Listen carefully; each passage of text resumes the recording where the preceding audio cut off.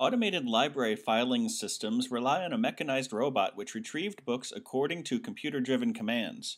The first couple things we notice about this one, the main verb is in the present tense, so it doesn't make a lot of sense for them to rely on a robot which retrieved books in the past tense. We probably need it to be present. And also we have which. Normally, when you want to have a restrictive clause, you would use the word that without a comma. You know, a robot that, as opposed to robot which would have a comma, and then whatever follows the which would be a non-restrictive statement. So we wanted to have that, and we wanted to have a present tense verb. That gives us choice B.